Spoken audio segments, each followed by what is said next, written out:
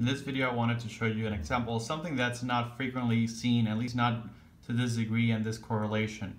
So let's start by looking at the KUB. We have a patient already received oral contrast, and this is what's allowing us to do this comparison. But look at how you can tell there's oral contrast here in the descending colon, and there's all this that represents wall thickening of the colon. So you can see there's some narrowing, and you can see here that there's this density here, and that's going to represent a wall thickening.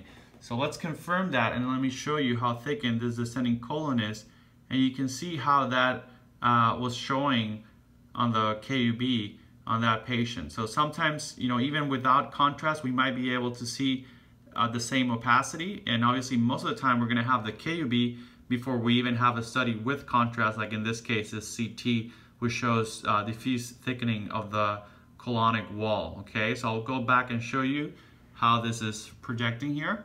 So you can see how both sides are thickened.